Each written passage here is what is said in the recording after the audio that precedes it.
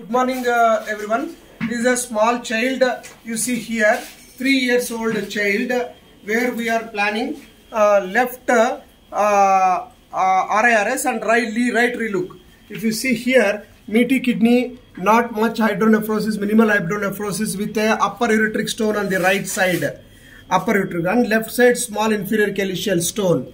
So right side URSL RIRS done after stenting. Now left side RIRS is planned and right side relook gently is planned. So can you give the reconstructed image? We can understand better. Now this is the picture where right side the stone is seen like this, approximately 1 centimeter removed, and left side you can see the inferior calyceal stone. This case is done with the Hugemed smallest digital flexible scope 7.5 French, which goes through the 9.5 by 11.5 access sheath hook. So this we will see how the flexion, the flexion with the laser fiber will happen. Dilatation of urethra in female. If you put the jelly, it looks black. That helps you to gently dilate the urethra. It curves down and then go up. Enough, 12 French. The first step of any RIRS surgery is ureteroscopy. Open the labia, dilated part you insert, don't see there, flush water and then go under vision like this so that it will not. This case we are doing left side stent removal. The stent removal is done with the ureteroscope, and after that we will pass again the, see there, ureteric orifice, see there ureteric orifice, and you go inside, see whether ureter is dilated up to as high as possible,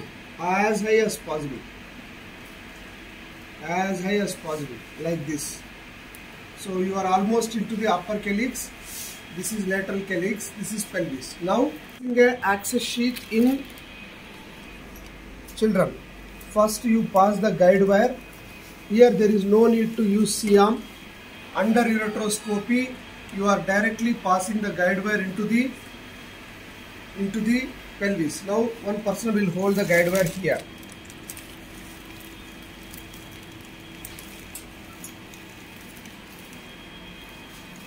Yes.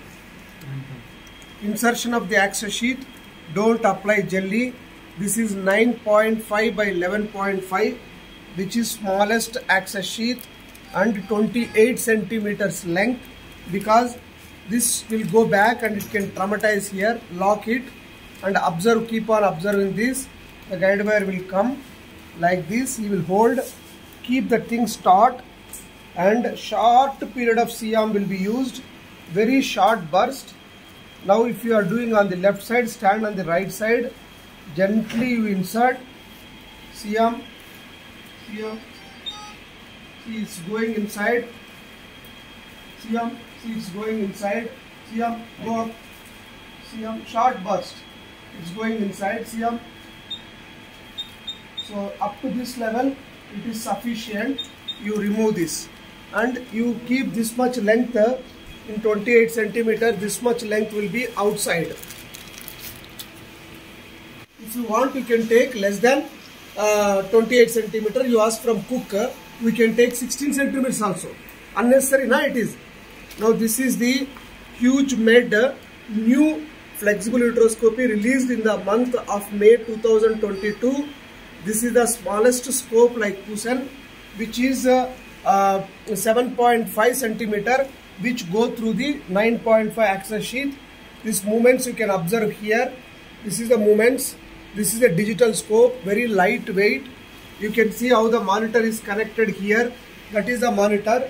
Through monitor it is connected to there. And here you can do the white balance. Here see the white balancing is done.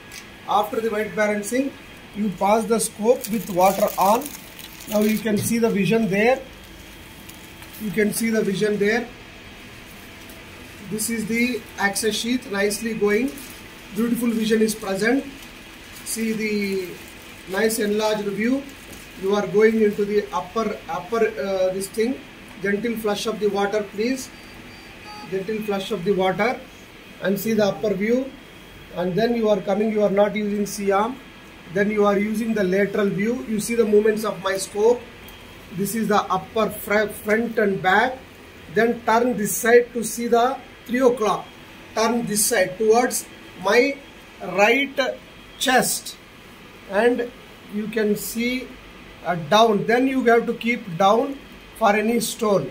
See, this is a small stone which is present. This is a small stone. We can basket. This is another stone. We can see the stone here glistening.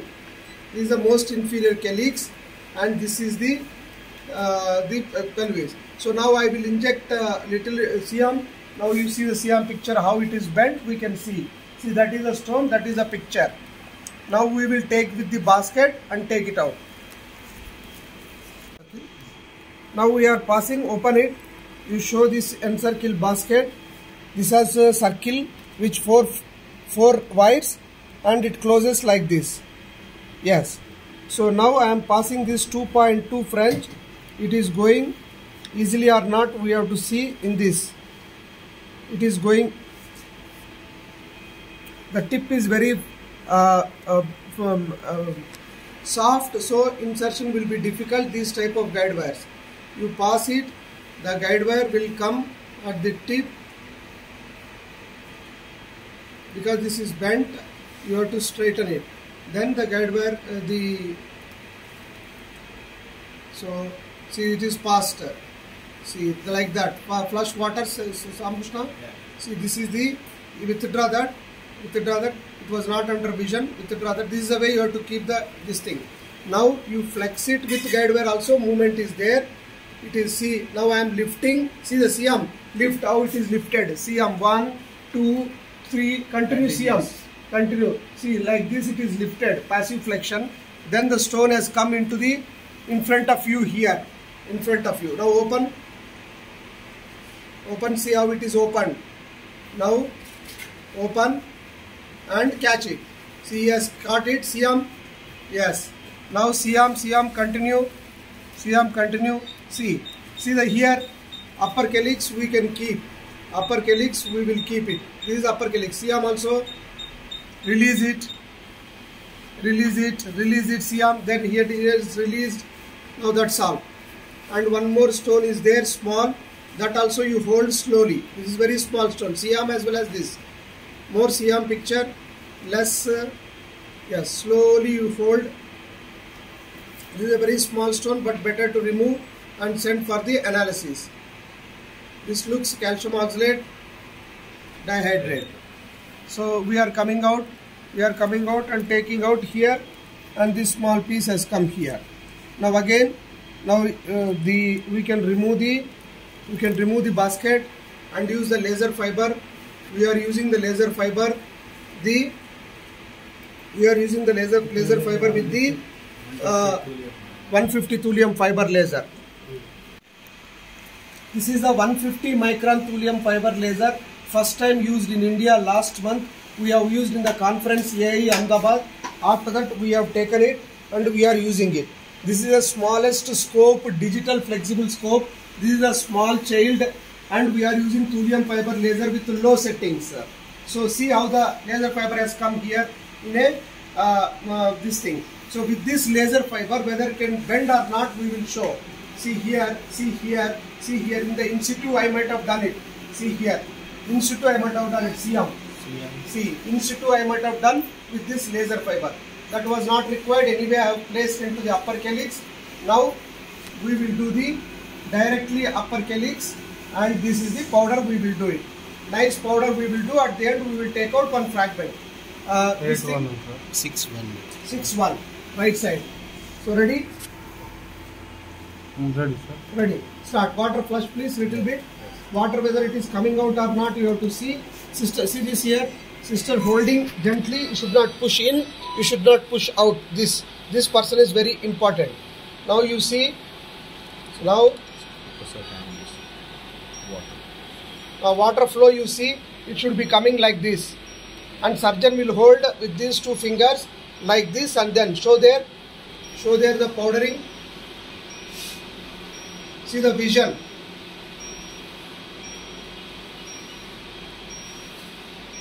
It is the large enlarged vision. This is a disposable scope with unlimited time. But how to sterilize? We are in the process of evaluating. We are planning to sterilize through this steroid, and let us see how many times it can be used. But as of now, the vision is very good and flexibility is also okay. This is a fine dusting method with thulium fiber laser. Flush Ramston little bit. Yes.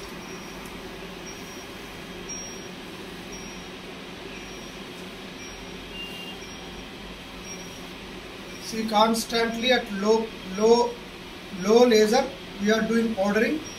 It will not take much time. Too much finer details are also seen. We can use the popcorn, but small stones better not to use the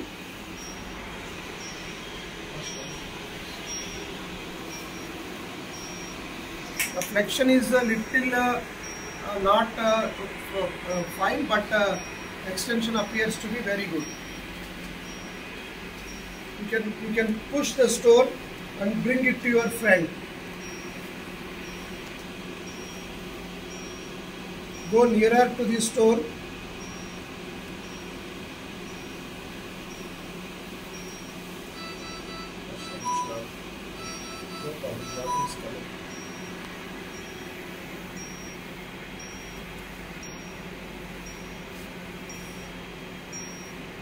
This is the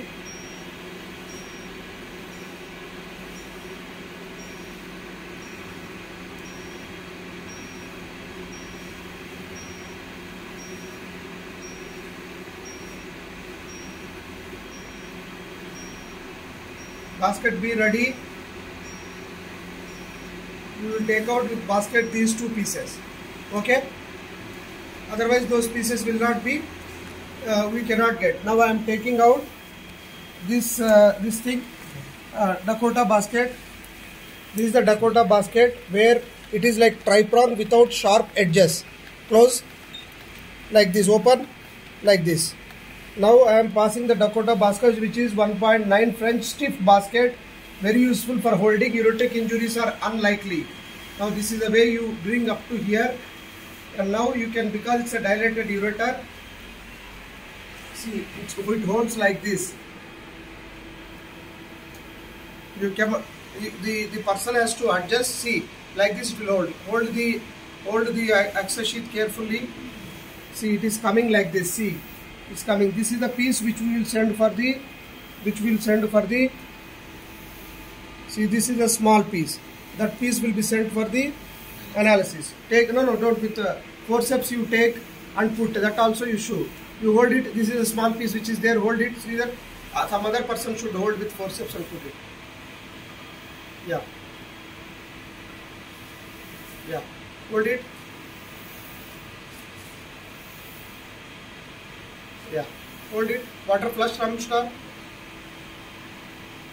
Yeah. This is another piece which can be taken out and sent for. Be careful, don't lose them. Like that, you can see the sent for the analysis. In children, all the stones must be sent for the analysis. Now, you take this piece, flush Ramstar, please. This is a demonstrative video, Ramstar. This is the piece. Hold it. Hold it. Hold it. Yes. Yes. See, this is the way you hold gently. Sometimes see there. See there. It is tight, but it is distendable. This is the advantage of this stenting in children. With this, we finish the case. We will inject the contrast. We will inject the contrast and see. Now give me the. We will come out of it. Give me the contrast. Give me the contrast. we will show how the contrast study looks like for academic purpose, any calyx missed or not. Here and there, now upper calyx, inject little bit contrast. Upper calyx, inject little bit contrast. Yes, injected. See that is upper calyx. Now come down, movements are, you show the chest side by, movements are, you turn towards your left chest, then you can see the right part of the left kidney. Sorry, left part of the left kidney. If you turn the scope towards your left chest, you will see the left part of the left kidney. Inject contrast. See that is the middle calyx. Now coming to the inferior calyx deep, inject contrast. See deep inferior calyx, you can see passive movements are, these are passive movements. You can show these are the passive movements. Passive movements, right? That's all. Now we will put the stent. How will you put the stent with the least CM? We will show.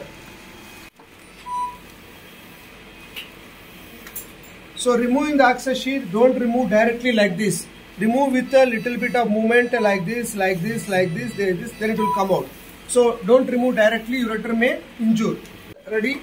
See, this is the 3.5 French stent from the, any company will produce soft, and this is the guide wire, which is 0.028 also will go, 1.8 also will go.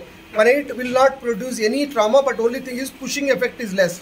That's why ureteroscope should go into the, water press please. Ureteroscope should go into the ureter as high as possible. See, no injury to the ureter. So as high as possible like this, as high as possible like this, as high as possible like this. See, we are into the ureter now, into the kidney. See, we are in the kidney. So no need for the C-arm in this case. You pass this, this is the only difficult part in this because it is very soft. If it goes easily, see it is not going little bit because the guide wire cannot push through the pusher. Push guide wire. Sometimes guide wire cannot go through the pusher. So we can use the down one. Easily it will go. These are the simple tips and tricks. It will go easily because pusher will not be there. So now you see there, water flush, yeah. Now automatically stent has gone into the kidney. See, flush water, automatically kidney has gone into the center. So now we keep on pushing with the guide wire. And then now, once it is, stent is completely inside, C-arm is not required. It will go into the kidney only. See there. See, it has come into the end. Now you use the ureteroscope as the pusher. Abutting the wall of the posterior bladder. So now this stent is under 100% will be inside and the curve is seen like this. RIRS sheathless. You see there, the post-stented cases, you can do sheathless, which is safe in children. See, this is a small kid around 3 years old with small external genitalia. Sheath passes may be difficult sometimes. First we have to do is ureteroscopy. It is stented already. So we can and enter into the right ureteric orifice. See there, right ureteric orifice we are entering easily. See, ureter is widely dilated. So what we will do is, this is the ureteric dilatation. Water flush please. This is the ureteric dilatation. See, this is the ureter. Now we pass a guide wire over that. If you want, you can confirm the guide wire in C-arm, but that is also not necessary. You pass the guide wire like this. You go there. You go. See, it is opened up. See, it is opened up. Now you pass flush. Little bit Ramushka flush. See, now over the guide wire, we have entered into the kidney. This is the kidney. So you please pass the guide wire there, and now it is only flexible ureteroscopy relook. That's why we are doing without sheath. Now you show how to use without sheath. Now you keep it. See, this is the flexible scope. You have to keep it straight from this side. You have to keep it this straight. You pass through the Hugemed scope, the large guide wire 0.0. So it will go inside. Okay, open that cap that is coming there. White balance please. Gauge piece. One more person come and take the instruments. White balance, please. Yeah. So now you are passing over the guide wire, under vision. No need of the C-arm because you can see the lumen. The wire tight, please. Tight, wire tight. See, that is important. See, can you see the lumen here? See.